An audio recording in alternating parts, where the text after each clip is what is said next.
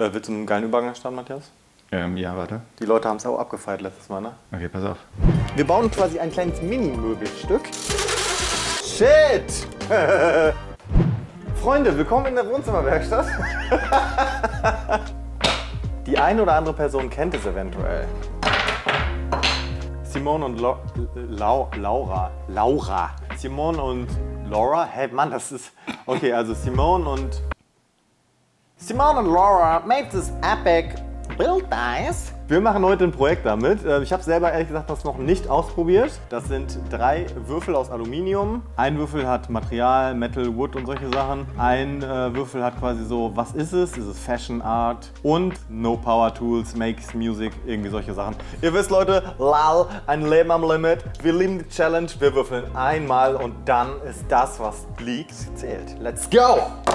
Okay. Also wir haben Wood, das ist schon mal gut. Houseware, also so, was heißt Houseware? So, ja, Haushaltsgegenstände würde ich jetzt mal so nennen, oder Haushalt? Haushaltswaren. Haushaltswaren. Und wir haben, hey, One-Day-Bild, hey, geil, hey, ist ja richtig gut.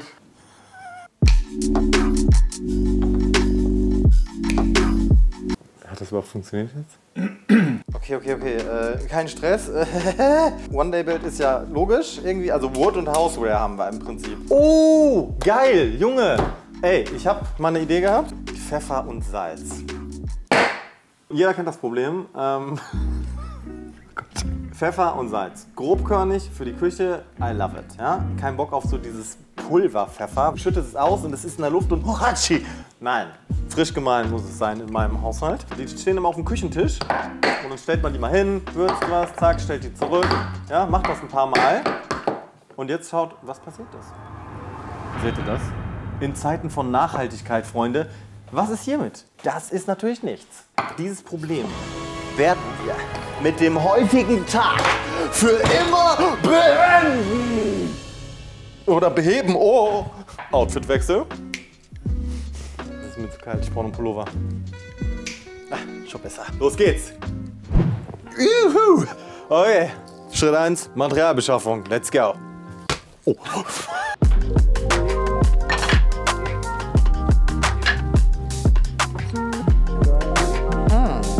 Das ist eigentlich total geil.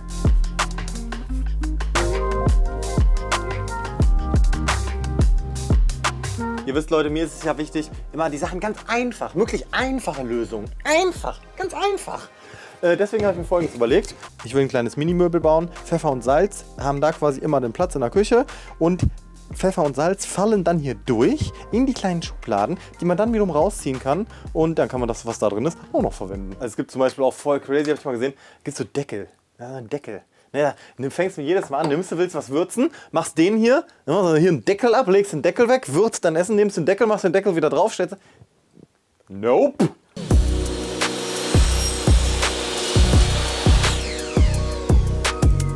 Irgendwie denke ich mir, ich weiß nicht, ob es sinnvoll ist, mit den Schubladen gerade anzufangen. Und wenn das ganze Ding nur aus Holz ist hinterher, das sieht irgendwie so aus. Nee, das ist kacke. Das sieht dann aus wie so ein... Wir brauchen noch ein anderes Material. Wir halten uns an die Regeln. Auf dem Würfelstand Holz. Wir haben Holz, aber wir brauchen noch was anderes. Warte mal, was ist das hier?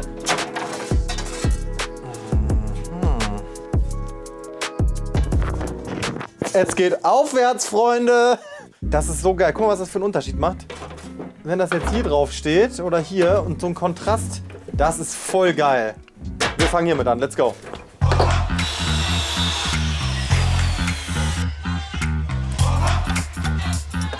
Okay, ausschneiden die Karre.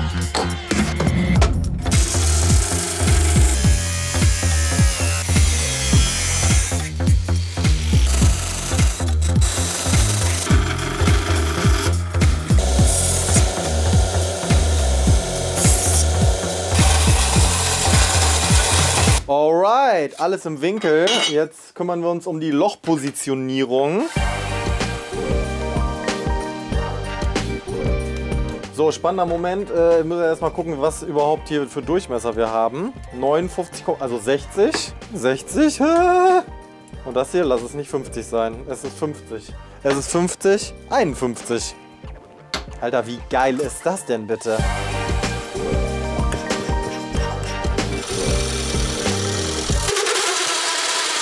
Shit! Oh nee! Nee, doch nicht. Okay, ich dachte schon, ich hätte es verkackt. Ich glaube, es ist alles gut.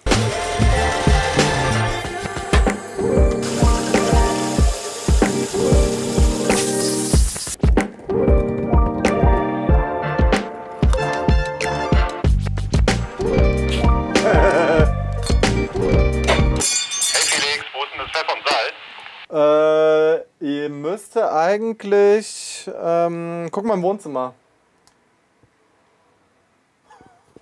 Jonas Winkler, mein Lieber. Wir nehmen ein schönes Stück Holz.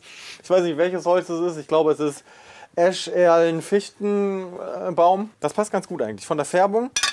Kurz mal glatt ziehen. Weiter geht's.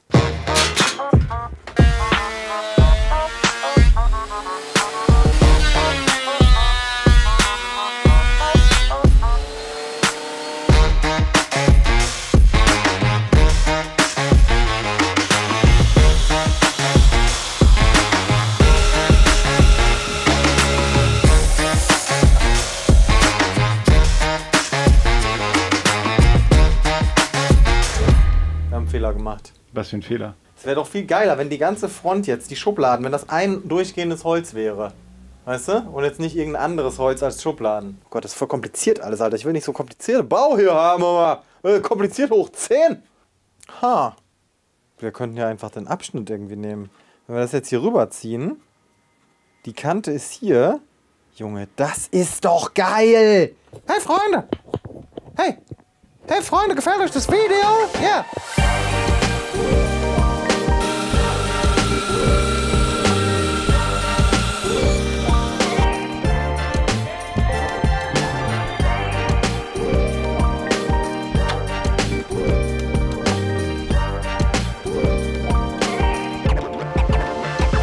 Let's go.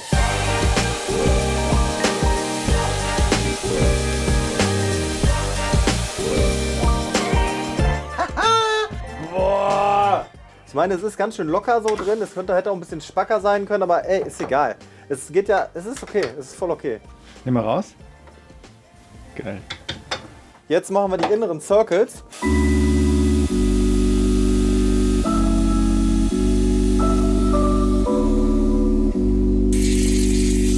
So, beim Testen zeigt schon die Relevanz des Projekts. Schaut mal.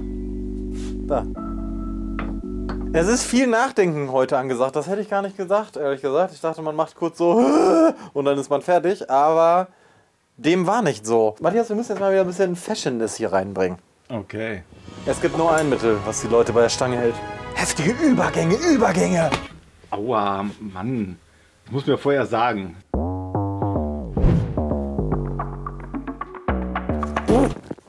Junge. Oh Gott, ey. Oh.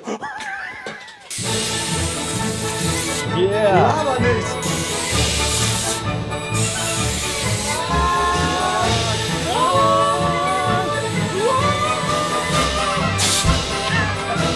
Okay, los, let's go.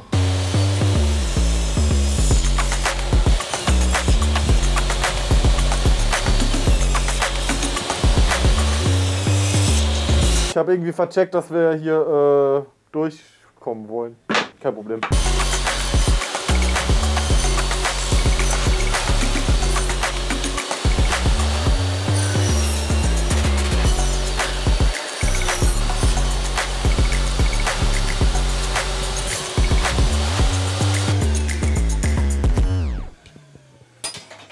Oh Gott, ey. Boah. Alter, meine Frise, ey. Sekunde mal eben.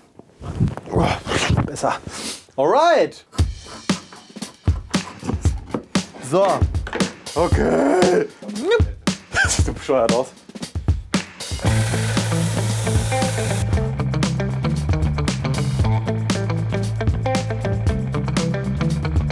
Ich will nur noch das hier machen. Ich will nur noch geile Sachen bauen und fertig. Ende der Geschichte. Und davon leben können. Abonnieren statt studieren.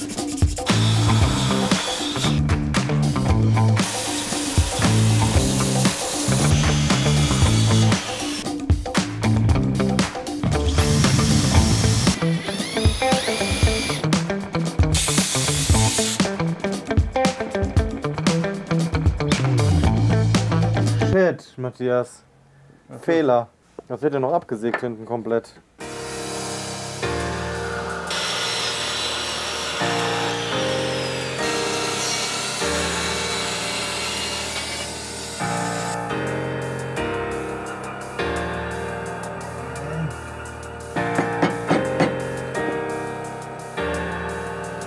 Ja, ey, den Curve einfach mit der Bandsäge abschneiden, würde ich sagen jetzt. Obwohl, lass abbrechen. Ich brech's ab. Ist vielleicht geiler, weil der Schnitt ist ein bisschen schief. Ja. Ich glaube, wenn wir das jetzt versuchen zu schneiden, ich glaube, es ist geiler, wenn wir es einfach abbrechen. Und zwar im Schraubstock. Okay, das ist ganz gut, glaube ich.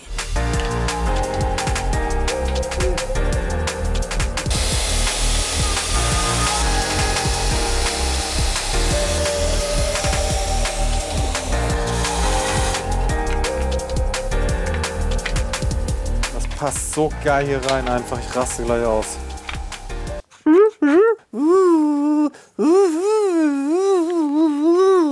Oh Gott.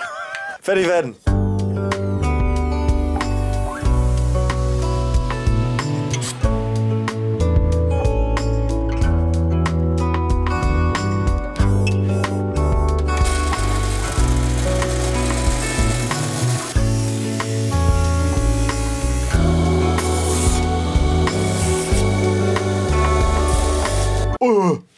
Alter, guck mal. Ey, unten Gewinde reinschneiden und dann wird es einfach zusammengeschraubt alles. Ich raste aus.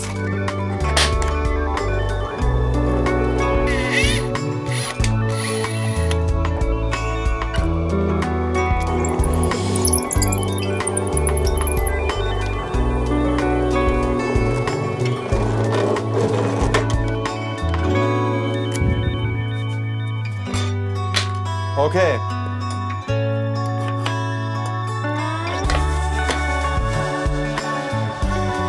Ist das hammermäßig krank.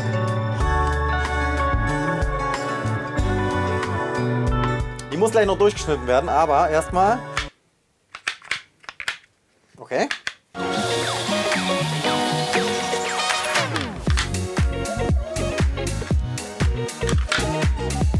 Alter, das fühlt sich an wie ein Objekt. Einmal glatt ziehen, los geht's. Alter! Unnormal, unnormal! Okay, Leute. Alter!